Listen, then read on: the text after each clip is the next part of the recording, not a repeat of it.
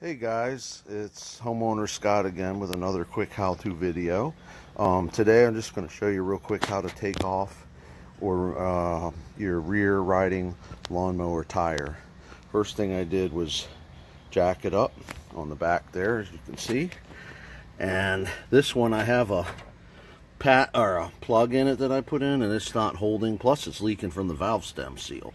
So I'm just going to take it off and get a new tire, and there's a shop I can take it to that's going to put a tire on for me, because that's a real pain to try to do yourself with tire tools, especially on a little tire, small tire like this.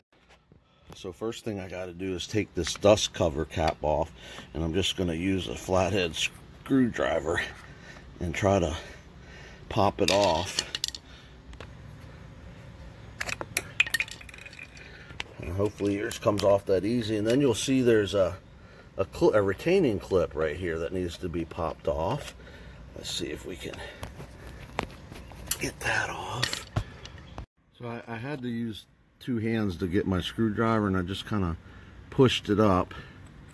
See, it just kind of goes around that. You take that off, and a couple washers here that just slide off. Okay, and then you'll see there's a hole there with they call it a square key that goes in there. Okay, let's see if we can get the tire off first. So I'm hoping it's just going to slide off this axle. I put a little WD-40 on it, and I probably will grease the axle too before I put this back on. And be careful when you pull this off, because it has that square key and it might fall. And so I might have to do this with two hands to pull this off the axle. So it's supposed to pull off just by holding it with both hands and pulling it off. But this thing is so tight, you might run into problems like I do.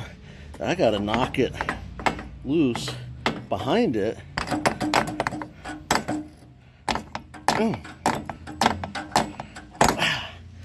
To get it off this axle. You see if it'll pull off now. And I gotta watch that rectangular pin too. It's unbelievable. Won't come off unless I knock it off. I'm gonna definitely have to grease this thing.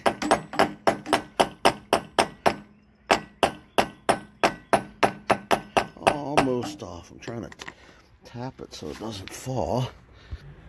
So it came off, and you see how dry that axle is? I'm definitely gonna have to grease that up before I put it back on. And the key actually stayed in there. I'm just gonna knock that out. I don't know if you can see it in there, the little rectangular, it's like down there just a little bit. See, I can knock that out. Okay, so that's the little key I was telling you about. It kind of slides in, you know, through here. When look at all that dust.